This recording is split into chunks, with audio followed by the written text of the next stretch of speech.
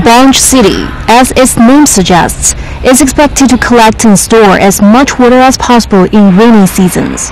It's a suggested solution to waterlogging problems in modern cities.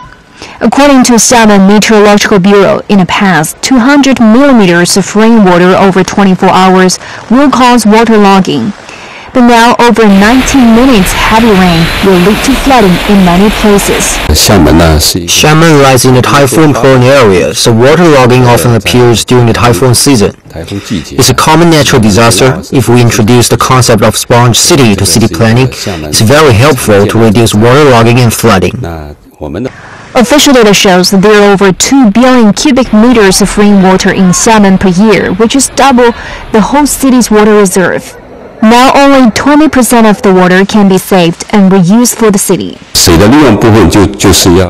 We have set a goal to extend the use of rainwater to non-conventional water sources, with utilization ratio reaching 3%, and aim rather high for us.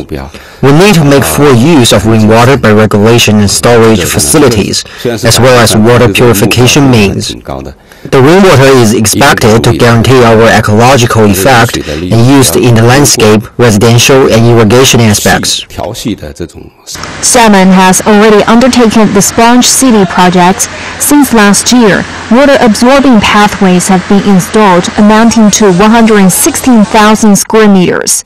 12 kilometers of main roads have been modified, and 38 flooding areas are being rebuilt, with 35 complete and 3 still under construction. Until now, 59 locations are on trial for Sponge City program in Xiamen. From 2015 to 2017, nearly $1 billion will be spent annually, including grants from the central government. The pilot implementation is based on a 3-year plan from 2015 to 2017.